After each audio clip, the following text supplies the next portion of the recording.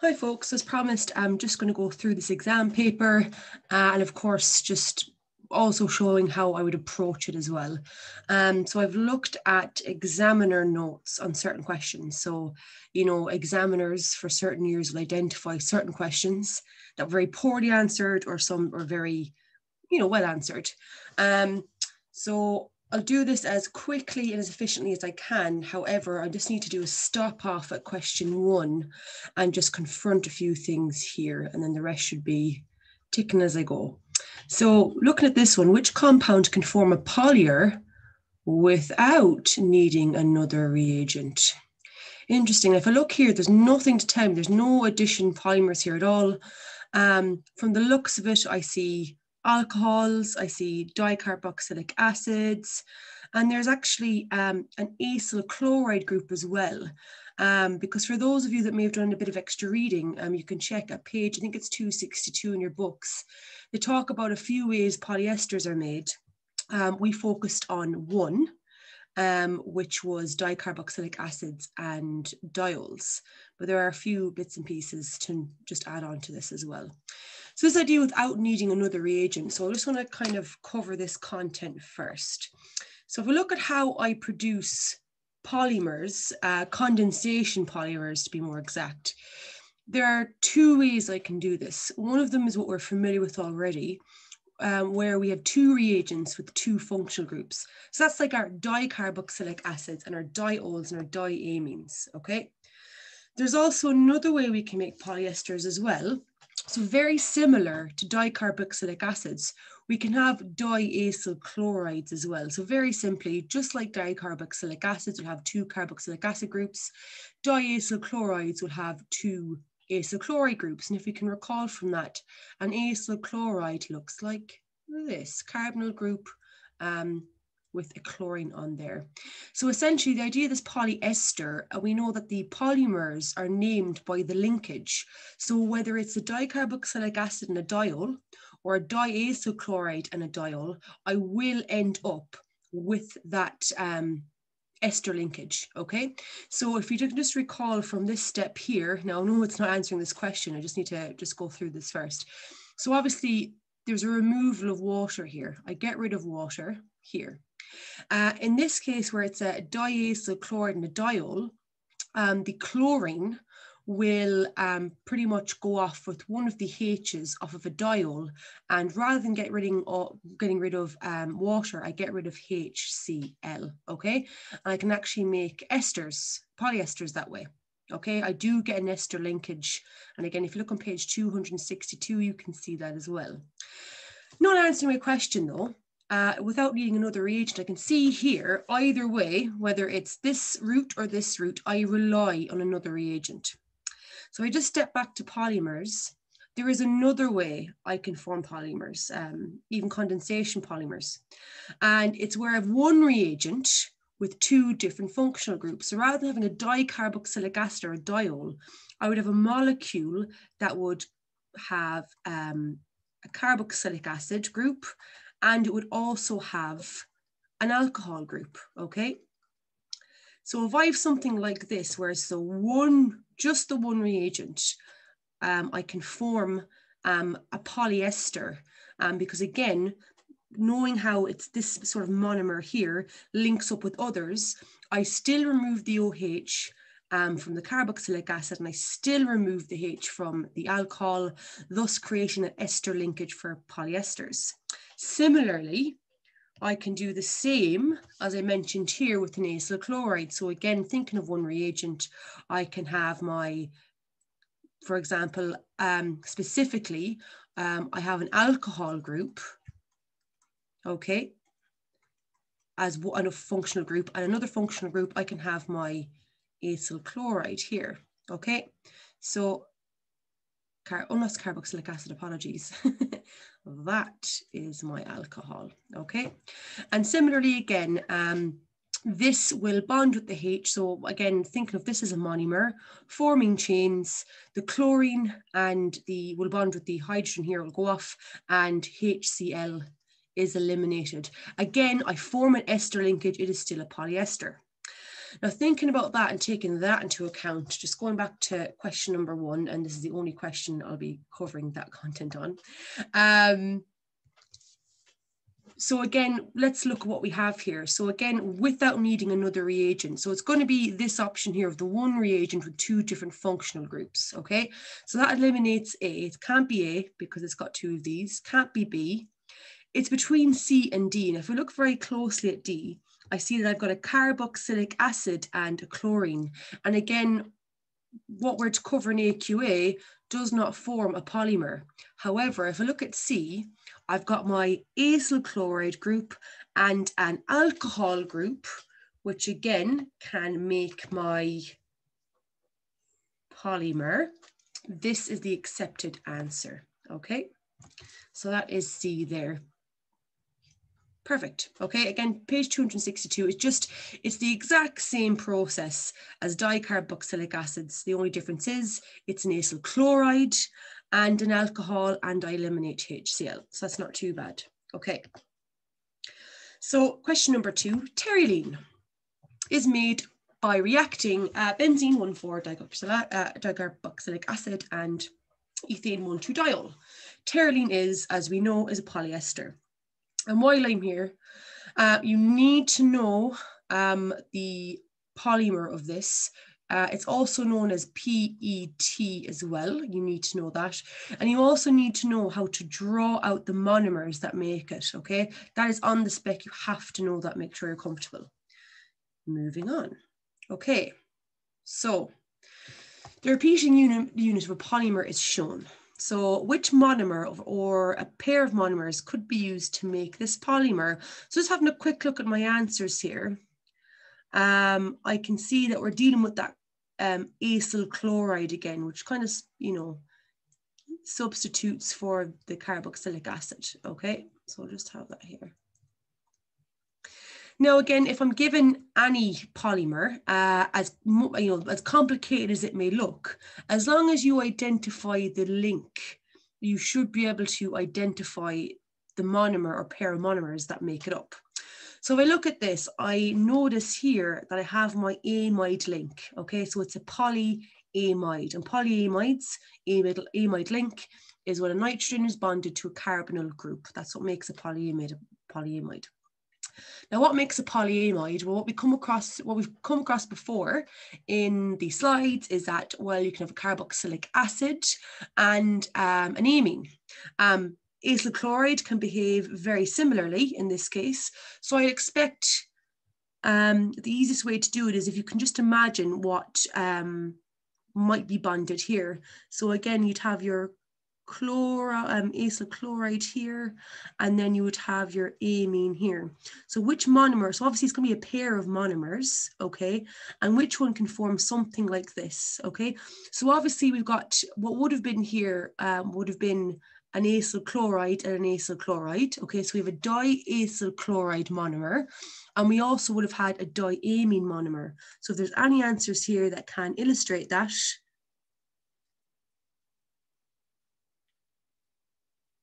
Yes, so again, it's going to be either C or D. Now again, looking carefully at the chain, I can see that was on the acyl chloride was a CH2,4, okay, so that matches up. And then with the amine, it would have been a CH2,6, okay? So again, cannot be D because it does not equate to the formula up here, so it must be C, okay? Moving on. So we see the structure of part of a polyester chain is shown, and is that down here or over here? Ah, here it is. Okay, perfect. So which statement correctly explains why plastics made from the polyester only soften at high temperatures? Now I can tell you that the year this question was up, 96% got it wrong because they forgot one simple thing. Okay, so your instinct may go straight to hydrogen bonds, okay? And that's what most people put down, but that's actually incorrect, okay? People need to realize that hydrogen must be bonded to a more electronegative element in order to partake in these hydrogen bonds, okay? Here, all the hydrogens are attached to the carbons, which are van der Waals forces, okay? A lot of confusion happened with this question. Okay, so I can see obviously there's permanent dipoles here, and there's also our van der Waals here. So it's not the first one. Again, hydrogen must be bonded to a more electronegative element for it to partake in hydrogen bonding. So it's bonded to a nitrogen, oxygen, fluorine, etc. So the answer is B. Okay, do not forget that. Right, question 5. So again, this is kind of trailing back to esters and something that we did in amines. So question 5, common substances occur in everyday life, often containing organic compounds. State an everyday use for each of the following compounds. So if we look at the first one, the end of the molecule here has this sort of ionic bond happening between the COO minus and this Na plus. This is very typical. This is a soap, okay? We've come across this before. This is a soap. We talked about esters making soap. This being the final product is our soap. The next one, very similar, we're still in polyesters. And I see rather than this ionic bond at the end here, I have this pretty much methyl group, okay? So if I remember with methyls and esters, this is actually a biodiesel. This particular compound, again, stating everyday use is what you need to do. Everyday use for this is soap. This one is biodiesel, if I can spell it. Now the next one looks a little bit complicated, but again, just breaking down the molecule. So what can I distinguish here? Very, very, very long hydrocarbon chain. Very long, okay? I also have this nitrogen here, and this nitrogen is bonded to hydrogen and 3 of these methyl groups with the charge. This is a quaternary amine, okay? A quaternary amine, where the nitrogen is bonded to 4 other atoms, which gives this positive charge. And not only that, it's also in this sort of ionic bond with bromide.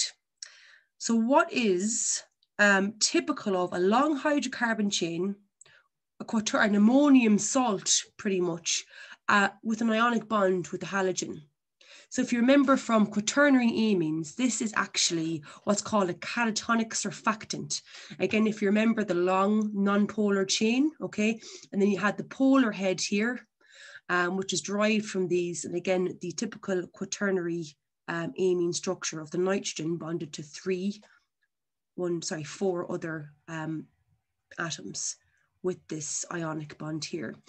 Catatonic surfactant. And with a catatonic surfactant,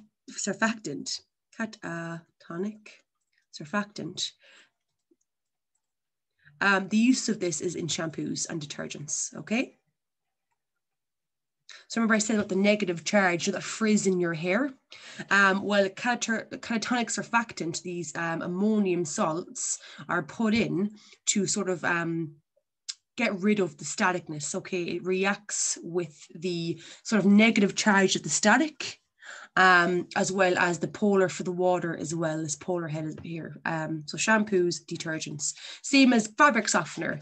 Just like our hair gets static, so does the clothes that we wear. And again, we use these quaternary salts because of the non-polar tail, can get rid of the dirt, etc. And the polar head, which will react with that sort of negative electric charge. Right, part B. The following structures are the repeating units, and I want to talk about this, what's the difference between this and a formula pretty much in a second. So of 2 different condensation polymers, for each example, name the type of condensation polymer and give a common name. So that goes back to, if you remember the nylon, Kevlar, terylene, you're supposed to know those for condensation polymers. So type of condensation polymer, well, I can see that there's an ester linkage, which is usually formed when, hold on a second, oh yeah, sorry, just a bit of a brain fart there. Yeah, so obviously we can see here, it's a condensation polymer. I thought it was asking me if it was condensation or addition there for a second. So I can see here, there's an ester linkage, very typical ester linkage here. So it is a polyester. Again, the polymer is named depending on the linkage that it has. The common name for this typical one, which you you do need to know. So this is actually terylene, okay? This is our terylene. Also known as PET either is accepted. Okay, again, you should be able to recognize this as terylene. You should be able to draw it as terylene and also draw the monomers involved there.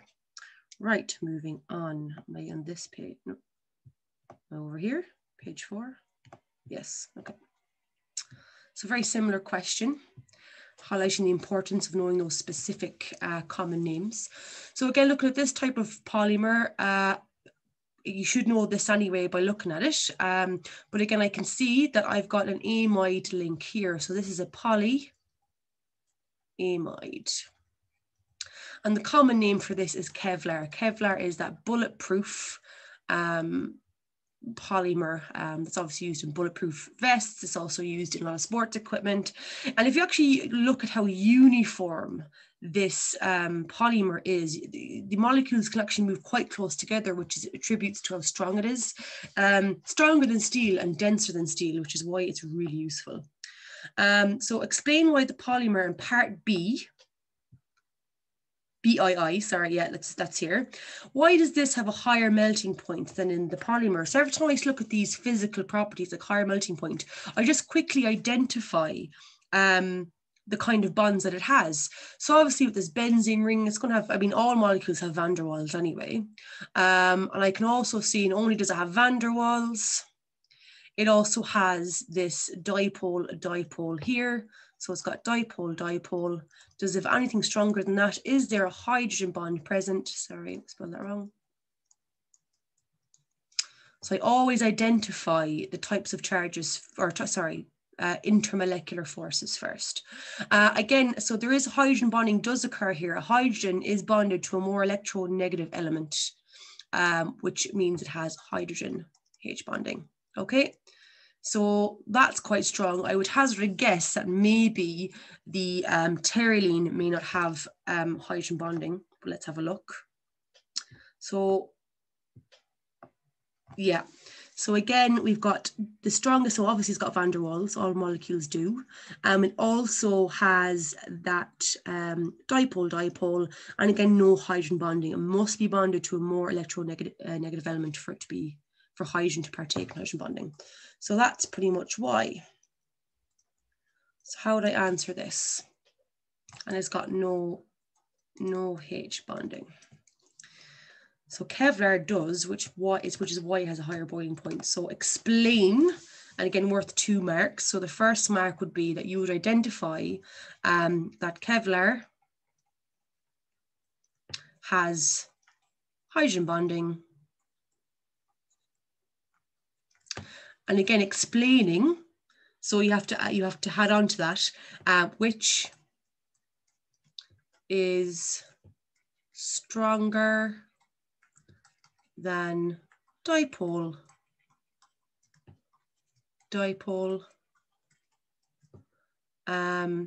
which is stronger than dipole that terylene possess, or something along those lines.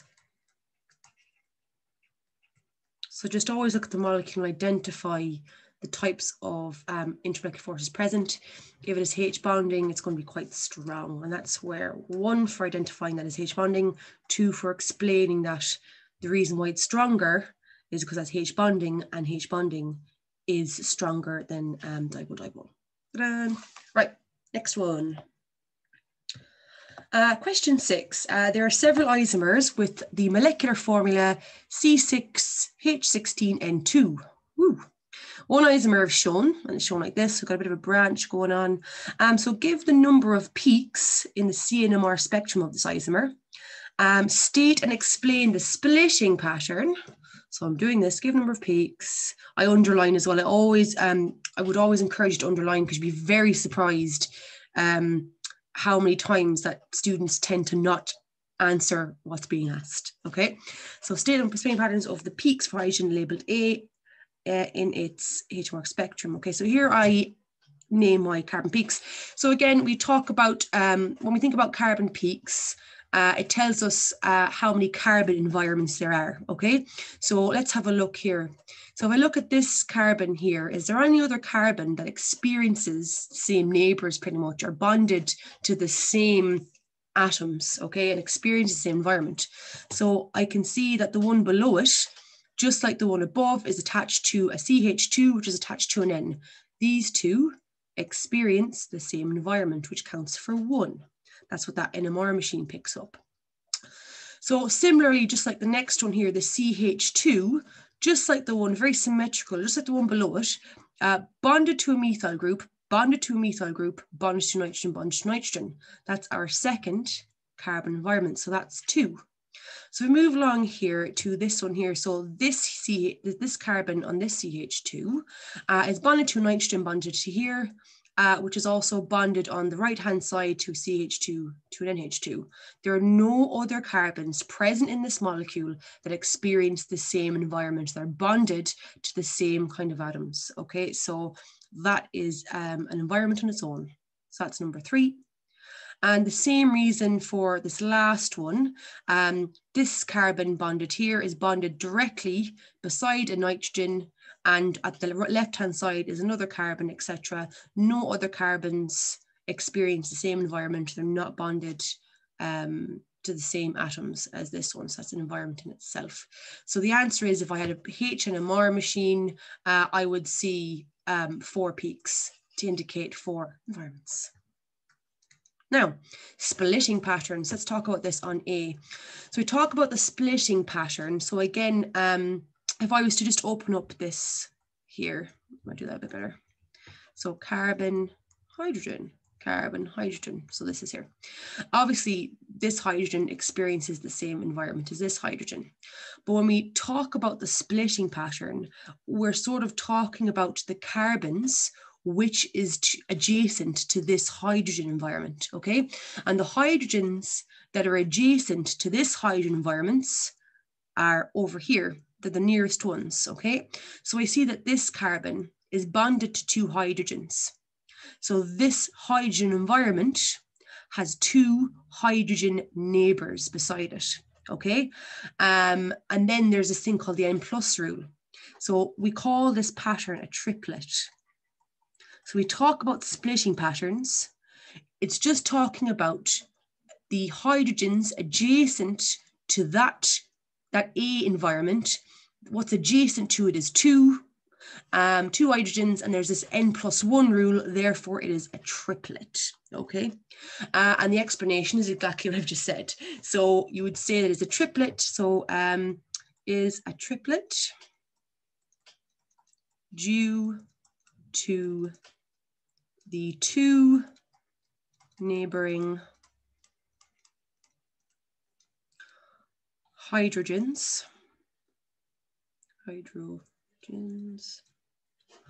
on the adjacent carbon.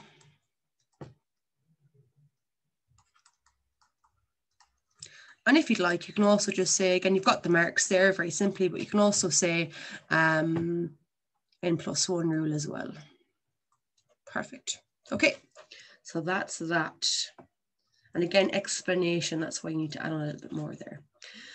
Right, now oh yeah, here's another one. So draw the structure of the isomer C6H16N2 used to make nylon 6,6. Right, so I should know, again, just like terylene and Kevlar, I'm required to know this polyamide inside out. I should, going by the spec, I should know how to draw this, and I should also know the monomers and the structure of those monomers. I just remembered I actually was meant to explain about repeating units and forgot, but I'll talk about that in a second. So draw the structure of the isomer to make nylon 6,6. Well, I know that my nylon is made, where can I draw this? So if I should, well, obviously we know it's made from a dicarboxylic acid, and it's made from a diamine. So obviously because of the N's being present, it must be that diamine because there's 2 N's. So as I should know, it's 1,6-diaminohexane, and that's what I'm required to know anyway. Where am I drawing this? I haven't got room. Okay, I'll do my best to do it here. Okay, so all that you have to name it, it's just asking you to draw. And again, so my diamine. okay?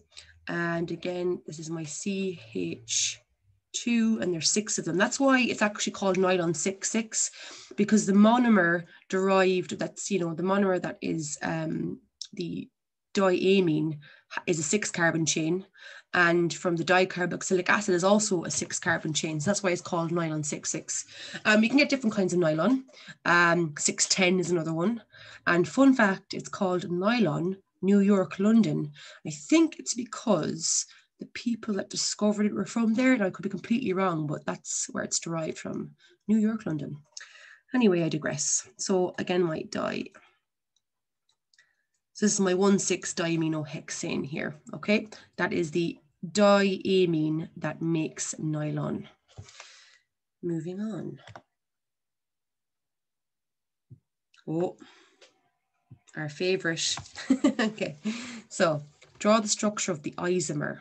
So it's an isomer that contains 2 primary amine groups and has only 2 peaks in its CNMR spectrum. Interesting.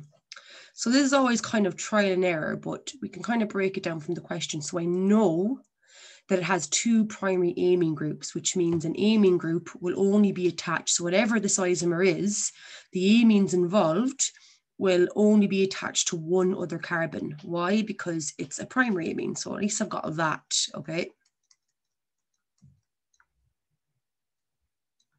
So that's bonded to another carbon, okay?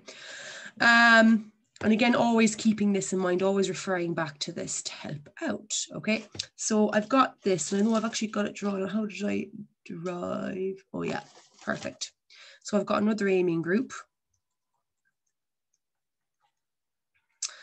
So I know this amine group is attached to 1 other carbon. Okay, so far I have used up 1, 2, 3, 4 hydrogens. So I've got what? 14 more to fill. I've used up 2 carbons. I've got 4 more and my nitrogens are gone. So I'm just trying to see, is there a way that I can place 4 carbons and 14 hydrogens? Keeping in mind, I need to have 2 peaks, so 2 carbon environments. So this carbon environment and this carbon environment is 1 so far, because again, you know, they're experiencing the same environment, they have the same neighbors. So I'm wondering, I could just try and start branching them off. Okay, so is there a way, again, this is 1 environment. Now, is there a way I can attribute 4 of these and 14 of these in a way that I can allow it to cause only 1 other peak? So this being 1, how do I make this be the second? So I could just start branching them off here, okay? So I could just have a CH3 maybe over here. Just try this out. Maybe CH3 over here.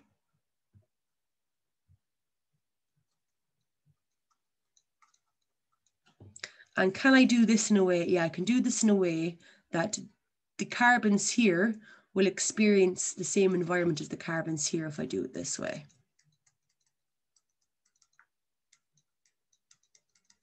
And we'll just double check our work because I'm fairly confident.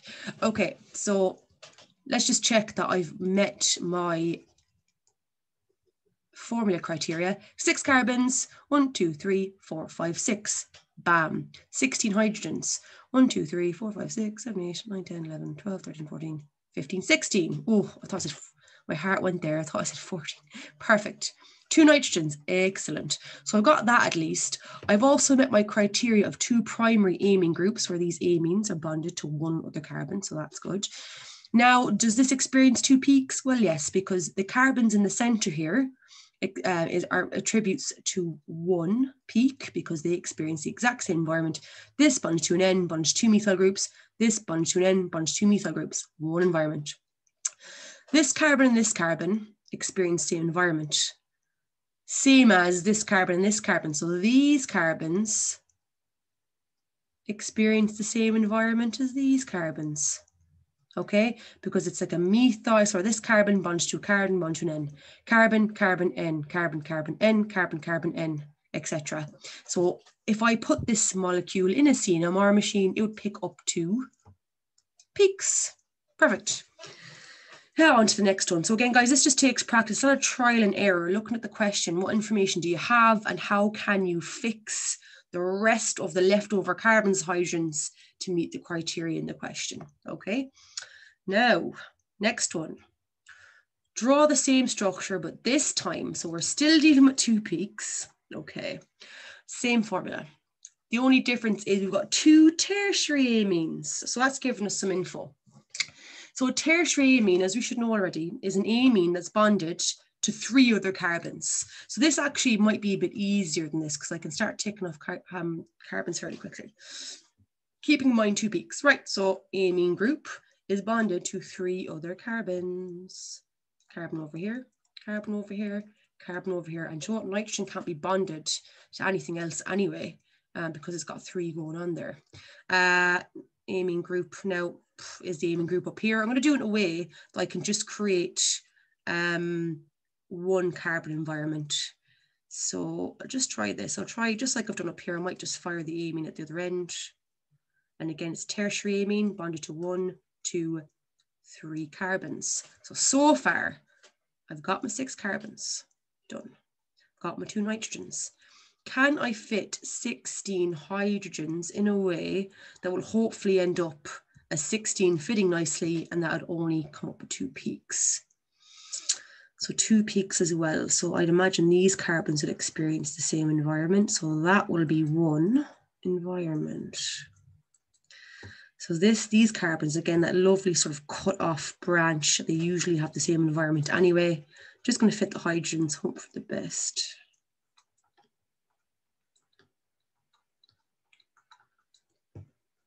They do become a lot easier, this isomer business. It's like a skill built over time. Okay, so let's see, I've got 16 H's, 1, 2, 3, 4, 5, 6, 7, 8, 9, 10, 11, 12, 13, 14, 15, 16, right, 16. All right, let's have a look at our, so I've got that. 2 peaks, yes, because this is 1 environment.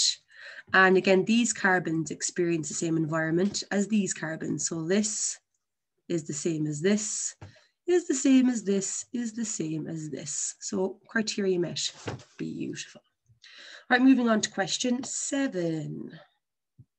Okay, so repeating units. Oh, now I'm going to talk about repeating units. Okay, before I do, I'm going to just explain now because I'm going to forget. So there's a few things when it comes to repeating units. So anytime I talk about a monomer and anytime I draw on a monomer, it's really important that whatever the monomer is, let's just do ethene for the sake of it.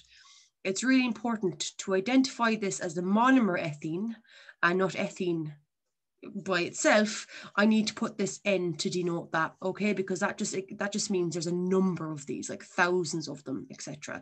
That denotes a monomer, okay. Monomer. Similarly, when we make our polymer, so let's say we're going to make this polymer here, the repeating unit, and don't confuse this with the formula, the repeating unit is simply this. This is the repeating unit. I see this mistake a lot. And then again, you've got your trailing bonds are slightly more elongated. That is the repeating unit. No N, repeating unit. All you're showing is you've got, you know, the double bonds break up. Okay, you've got your polyethene here. And again, the trailing bond showing that there are more of this monomer connected to the chain, etc. That is the repeating unit. If you want to draw the equation, that's where these brackets come in, making sure the trailing bonds move beyond the bracket, as well as denoting N here to say that there's a number of these polymers, so that this repeating unit has been replicated thousands of times, okay? So what's in red is what is the equation. Monomer, and on the right hand side with the double bonds for addition anyway. Repeating unit is just these single bonds and the trailing ones here. And then if you want to show the equation, you put the 2 brackets, trailing bonds go beyond it, and then an N representing a number of something, a large number usually, on the bottom right hand side. Okay, so just again, because examiners, if they ask you for a repeating unit and you give them this, depending, I mean, they may not accept it, they may let it go once, but if they see you do it again, you just need to show them that you understand what a repeating unit is, and that's without the red. Okay, done. So repeating units of the polymers, and again, it's shown here, repeating unit. Notice there's no brackets, there's no N, it's the repeating unit, same as this. Of two polymers, P and Q are shown in figure below. Draw the structure of the monomer used to form polymer P. Okay, so very simply, the monomer will be, I can tell that it's addition, obviously. So it's a C double bond C, because as the monomer, it's going to be sort of an unsaturated molecule. H, CH3, CH3, Cl. And again, because it's a monomer, I denote it with my N here. Okay, this is my monomer. No trading bonds. There's a double bond here, which will eventually break, etc. But that's my monomer. Okay, moving on to the next one. I think that's the page beside me, if I'm not wrong. Page 5 out of 10, I should be moving on to 6. Come on, laptop, let's not freeze now.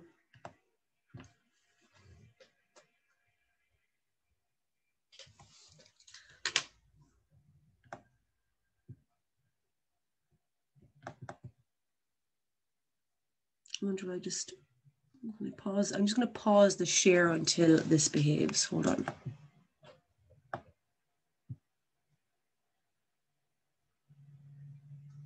Oh no, it's sharing. Can I like pause recording for a second? Okay, and that behaved again. So it's also asking me for that monomer I just drew. It's asking me for the type of polymerization. I know that that's an addition. It's addition. Polymerization. Perfect. Now it's asking me to draw the two compounds that react together to form polymer Q. So I'm just going to get this up here. So that's this down here. So I'll just show you how can I figure out what reacts together to form it. So first of all, let's have a look here. And again, I know the kind of polymer depending on the linkage involved, and straight away I can see that there is an ester link. So it's going to be a polyester. So what will happen is, in this case, with the polyester, is what I do is I just split down the middle here of the bridging oxygen. I always just split down the middle, and I just add my OH onto this carboxylic acid. And I can see as there's a trailing bond here, it is a dicarboxylic acid, and this is a diol. So I just split that there and draw the monomers involved. So just bear with me now. Sorry, it's a little bit messy. Okay, so I can just, structure of compound 1, let's just draw this. Okay, so it's a C and a C, it's a diol. If memory serves, it's got 2 methyl groups down here. Now it's asked me to draw a monomer that I have to put the N down there to form polymer. Draw the two structures of the two compounds to form polymer. I feel like putting an N there to be safe because it's saying to form a polymer. I'm going to leave it as it is anyway. Either way, that's the structure of compound 1. All right, and if I just scroll down here, again, all I do with this molecule, the split here, I add an OH to this C here to make it a carboxylic acid, and an OH here. So I wonder if I can just swap this guy over here. So again, C double bond O, there's going to be an OH, C, CH3,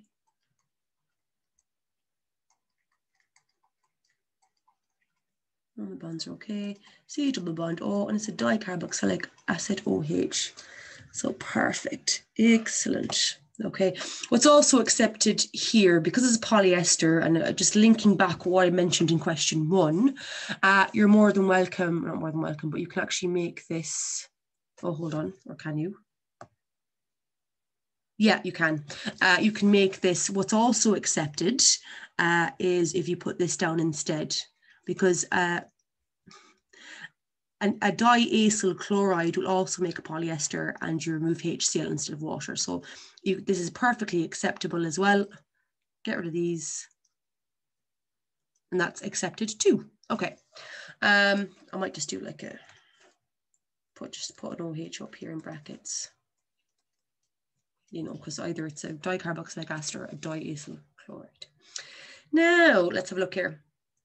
Suggest an environmental impact of polymer Q over polymer P.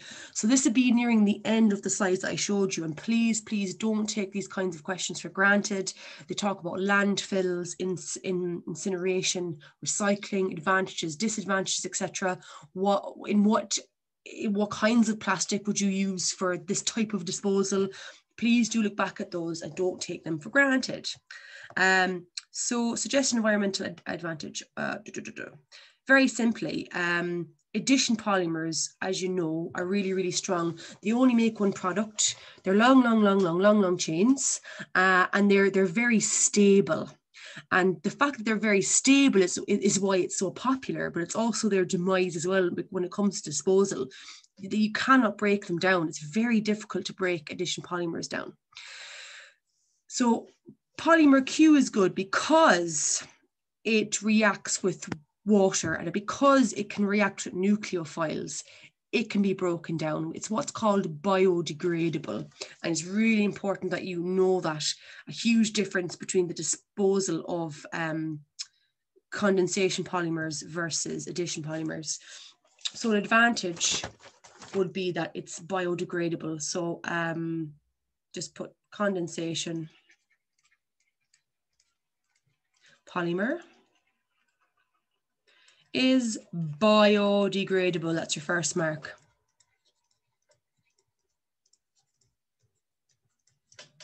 And the second mark then that goes for that is, so because as well, actually I should talk about this a little bit. So looking at the kinds of reactions for this particular polymer, I know that I've got my dipoles, and because of these dipoles, and there's no hydrogen bonding. Yeah, there's no hydrogen bonding in the polymer, not the monomer. So we're talking about the polymer here. Okay, they're long chains. So because of this presence of the dipole, so that C, you know, presence in Q, in the condensation polymer, can be attacked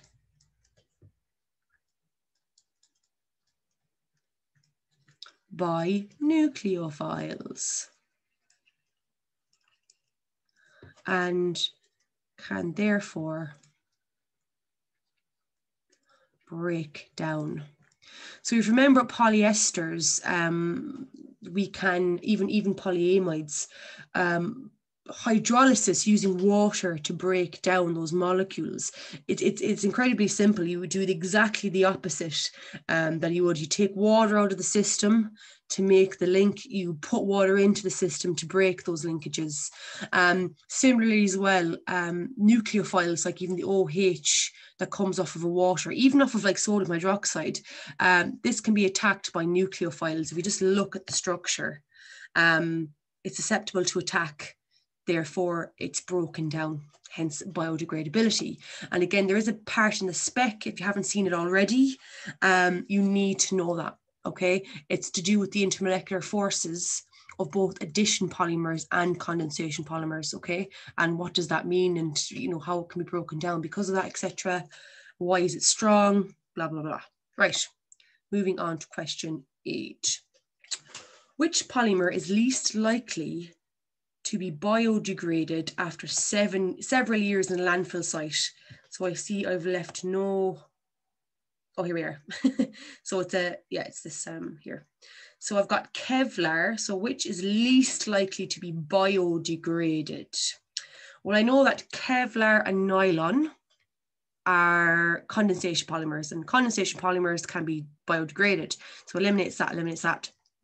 Polythene, also known as polyethylene, is an addition polymer, okay? And their addition polymers are very unreactive. They're very, very durable. So I'm guessing this may be the answer, but let's look at the last one. Terylene is a condensation polymer, therefore it's susceptible to nucleophilic attack. The answer is C. It can be burnt. Again, just looking over incineration, recycling, and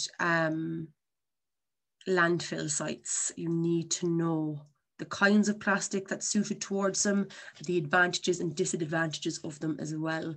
But again, we're moving more and more towards biodegradable materials, which is good.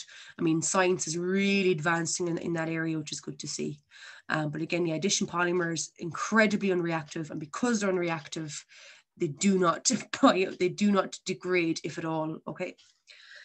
Question number 9, nearly there, folks. Right. So, items softened with plasticizers have become an essential part of modern society. Compound S, shown below, is commonly known as phthalic acid, PVC. Perfect. So what we're doing the IUPAC name. So very simply, if you're familiar with the dicarboxylic acids dealt with those amides and polyesters, the naming of this isn't too bad. So I suppose there's kind of 2 accepted answers here. So you could just do benzene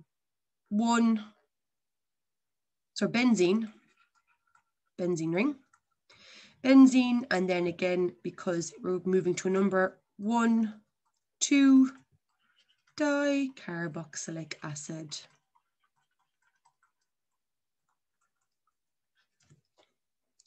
And that's it there. So again, first carbon, second carbon, third carbon, hence the 1, 2. Okay. Another accepted answer, a kind of lesser popular one, is 1, 2 benzene dicarboxylic acid. It's just another accepted one, but I prefer, I think it makes more sense. The first one does. Don't say benzo, benzene.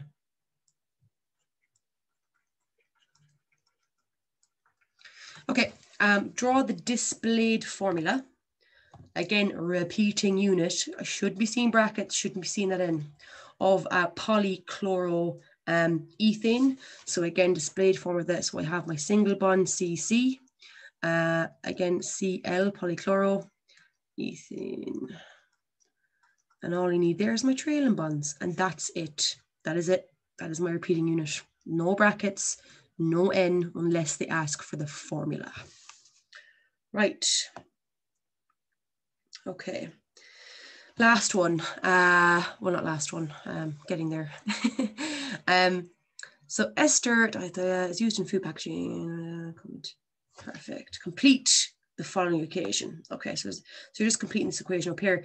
Now, they're being a bit mean because I think they have you, your head sort of focused on polyesters and polymers, etc. That sometimes, you know, it might influence your answer here. Okay, there is no polymers here. Again, your brain can be wired that way because you've just gone through loads of polyester questions and polymer questions. This is essentially what I can see here is what is DEP? Well, I know it's an ester, mention that in the question. Also, I can know straight away because of this C linkage, my ester linkage, my COO linkage here, okay? And I've got my R's on the other side there, okay? So knowing that this is an ester, I know that an ester in this case is made up of carboxylic acid and an alcohol. So if I just look here, so that's my product, and I look at my reactant here. This is very strangely enough.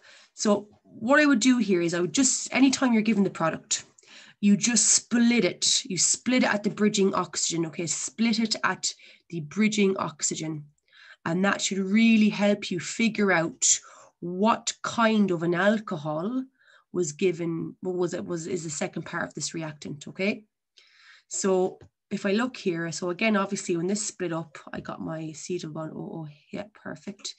So let's have a look here. What kind of alcohol was it? It's a 2-chained carbon. Okay, and there's 2 of them.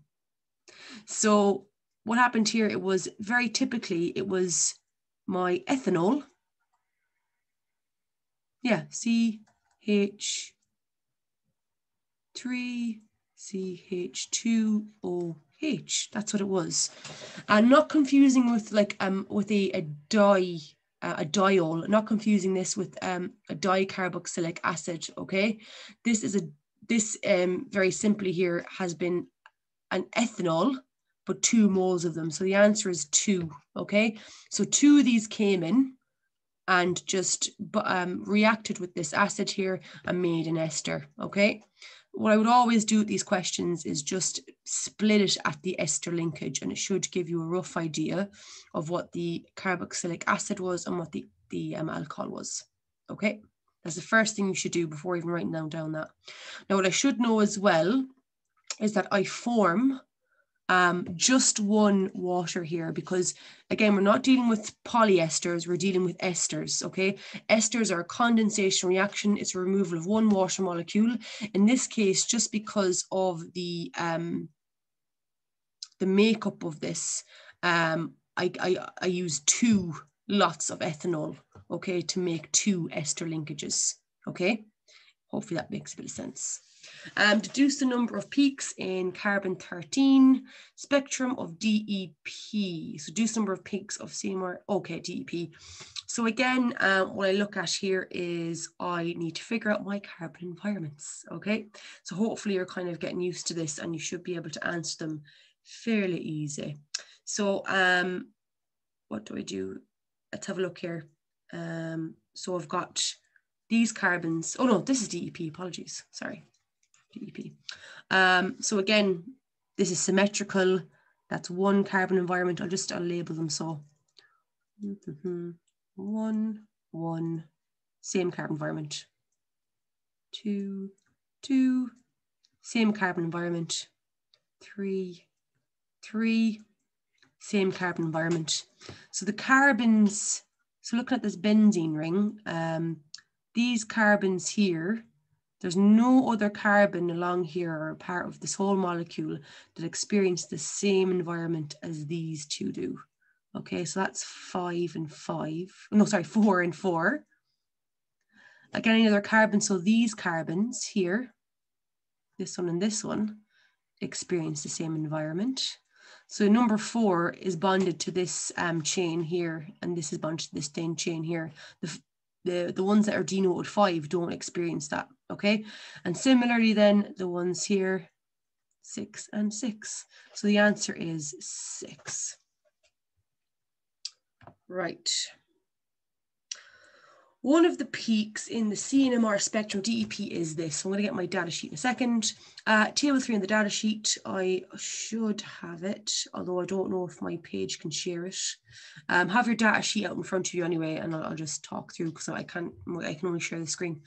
Now, sheet can be used to identify the type of carbon atom responsible for the peak. So it's very important that you circle a carbon atom only. Draw a circle around 1 carbon atom that's of this type in the structure below.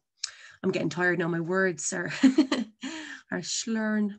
Right, so if I open up my data sheet, and you won't be able to see it because I haven't shared it, but if I look at my data sheet, I need to find 62 and what ranges fall within that. So let's have a look, scrolling down, CNMR.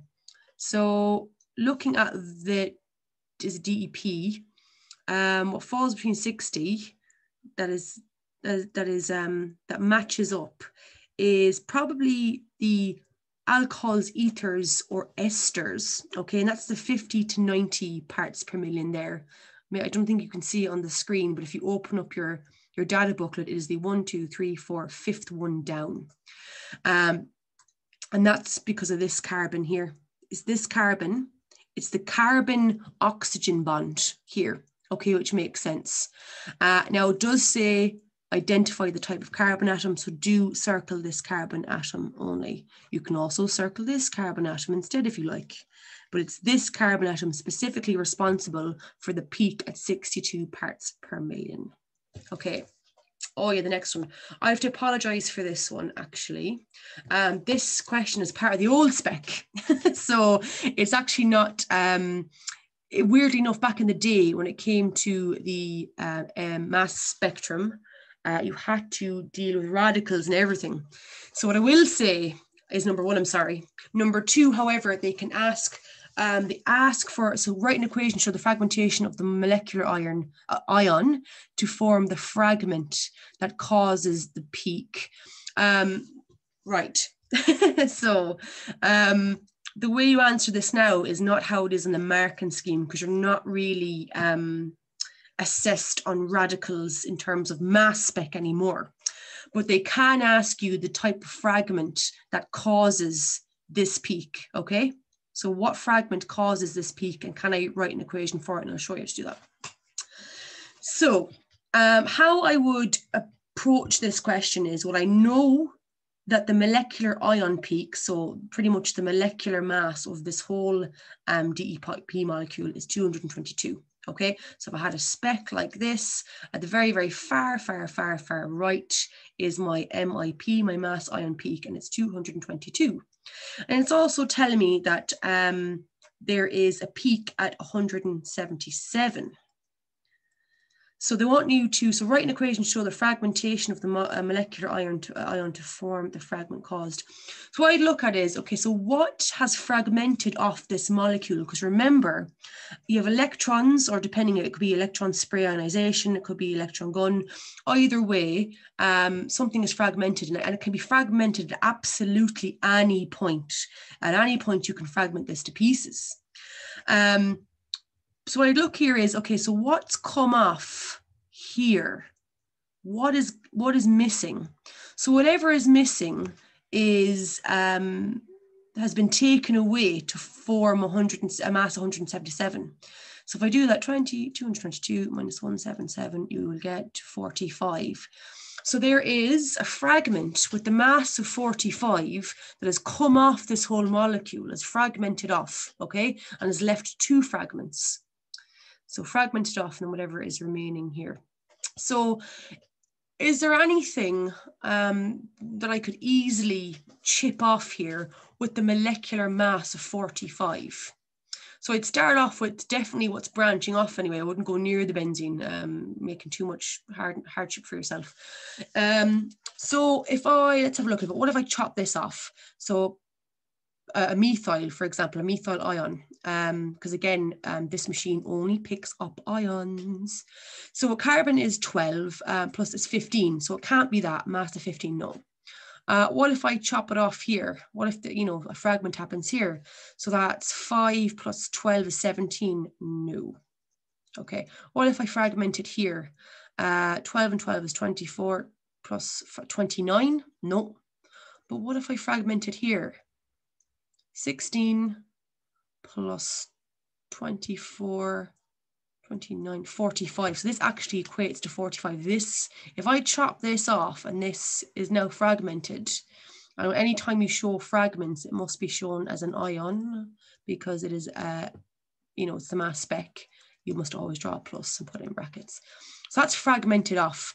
So this is responsible for why, this is fragmented off. That's this gone here. And what's left behind is the remainder of this ion molecule that is a mass of 177, if that makes sense. Okay, so what would I do here? There's a few ways you can go about this. No, it's fine. So you can draw it out if you want, or you can write out the whole molecular formula. That's completely fine. There's no issue there as well. So I tend to like to draw them out. I had that, no, it's fine. Right, so you can draw it out. So you can just do this, draw the whole molecule.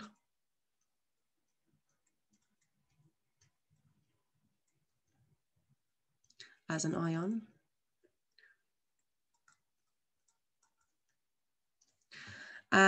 So again, you just put in a bracket there, and it's a plus. And what's happened is it is fragmented into two now, because whatever the mass of 45, this is fragmented off to leave this behind. CO, yeah, and that's it. And then COO, CH2, CH3, bracket and plus, and the second fragment is here. So that's, you just draw an equation of that, CH3.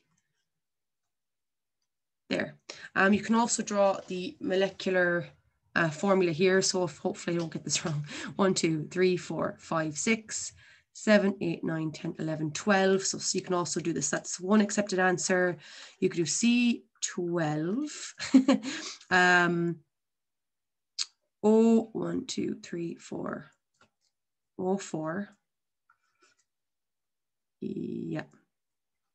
H, so that's 5 and 5 is 10. 11, 12, 13. So yeah, H, 5, 10. There's no H's there. 11, 12, 13, 14. Yeah, H, 14. I'm pretty sure I'm right there. And again, you can do this either. And then you just show what was left behind. So, sorry, no, I am a bit tired. So you can draw C, 1, 2, 3, 4, 5, 6, 7, 8, C8, O, 1, 2, 3, O3, H, 5, 6, 7, 8, 9. Again, remember, if you don't have these pluses, you don't get the mark, because you must this machine only picks up ions, remember? It only picks up ions, so you have to show them in that form. Plus, and then C2OH5, I think that's right, yeah. So either or, okay. Again, I think this is actually from 2011, so it's the old spec. So it was a weird answer. You'd have to show like a radical. Going forward, if you draw the equation, you're just showing how this big molecule has fragmented into these two molecules, which coincide with the peaks mentioned. Okay, I hope that makes a bit of sense there. I hope I've drawn that out. Okay, yeah, I'm pretty confident with that. Second last question. Okay, so because of their many uses, phthalates have been tested. Okay, an organization that represents the manufacturers of plasticizers asserts that experimental evidence and research findings show that these phthalates, I hope I'm pronouncing that right, again, I am tired, do not pose a risk to human health because they biodegrade in a short time. Wonderful. I can see we're getting near the end here. According to the organization's research, phthalates do not represent a risk for humans or for the development, and they biodegrade. So number one, hydrolysis of DEP in excess of water was found to follow first order kinetics. Wunderbar. Write an equation which shows the hydrolysis reaction using DEP to represent the ester. So this is very simply your sort of your K here. So the rate simply equals here. So again, small k, okay, hopefully that looks like a small k.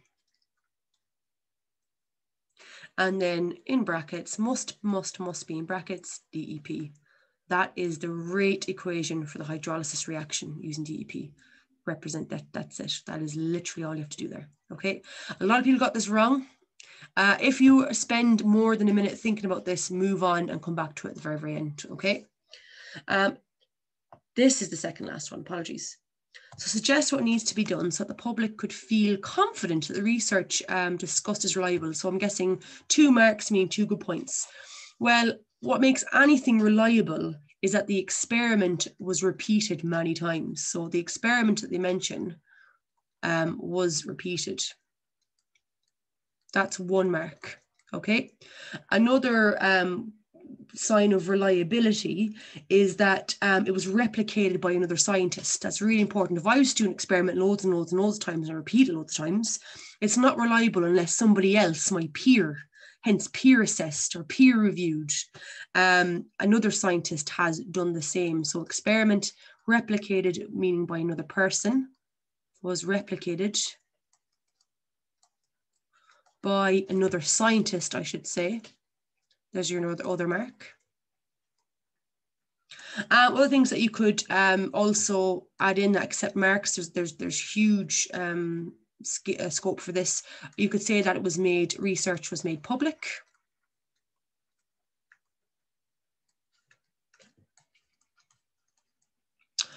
You can also say what makes something quite reliable is that the experiment was done over a long period of time as well. So experiment done over a long period of time. And either one of those two will get you the marks. Okay, anytime you look at reliability, it means that it was repeatable, which means that the person doing the experiment could do it over and over again with the same results, and that it's reliable. It was replicated, which means that another scientist, another peer, was able to replicate that experiment. Okay, and repeat it as well. Lovely. And last but not least, what statement is correct about polychloroethene? It has an empirical formula of CHCl, incorrect. Decolorizes broming water. Apparently this year, that was the most common answer, but it's wrong. Because remember that obviously what causes the decoloration of broming water is the presence of the C double bond. And in polychloroethene, there is no double bond. It's a saturated molecule. Polymers are saturated. But again, I think it's just not really thinking through the question, answered it straight away. Its brittleness is reduced by plasticizers, and its polymer chain contains alternate single and double bonds. No, polymers are saturated anyway, these addition polymers anyway, this polychloroethene. The answer is its brittleness is reduced by plasticizers. That's the answer, okay? So if you look at stuff like our plastic bags that we use, they're really, really kind of flexible and they're quite soft. The reason is because if you can imagine these long chains, usually stuck quite closely together. And again, you're required to know these forces in between addition polymers. Usually they're quite tight knit like this. If we want to make it more flexible, we place in these plasticizers, okay, which will increase the distance between the polymer chains, which means the van der Waal forces will get a bit weaker because you've increased the distance. The van der Waal forces isn't as strong, okay. And that's pretty much all, folks. I'm going to post it pretty quick. I don't even want to look at how long this took me. but yeah, hopefully it was sort of some help. Any clarifications, guys, just, pause it, go back, look at how I've explained it. If you still don't understand, do let me know. Other than that, just keep it up, be consistent, okay? I'm here to support you. All right, thanks, guys.